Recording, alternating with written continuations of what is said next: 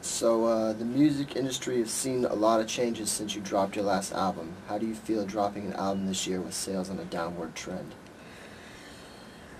I mean, discuss that with like people all the time. I think the trend in record sales dropping is due to a lot of different things. One of the main focal points is just the whole digital revolution and, you know, the downloading of music and how people get their music. But at the same time, I think there's been a lack of brilliant records to support good record sales as well. I think people are, because of that, people are like, I might as well get it.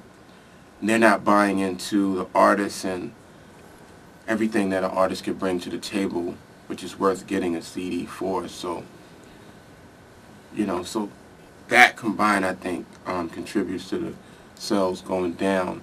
As a matter of fact, I think the #1 record in the country this week, Billboard, sold 66,000 copies. Lowest ever, I think. That being said, you have to adapt and do things differently. So I think artists are going to start doing that, and I've been trying to implement that as well, just involving yourself and embracing the technology instead of trying to fight against it, and just being up on what technology has to offer, because the world is changing. Am I rambling right now? No, you're good. So, I mean, it's really an incredible tool when you think about it. At one point, you talk about people who brought messages. Let's take, for example, Jesus had to walk the planet, preach the gospel, and word of mouth, and then records. And now I could do this blog and people in Sweden get it immediately.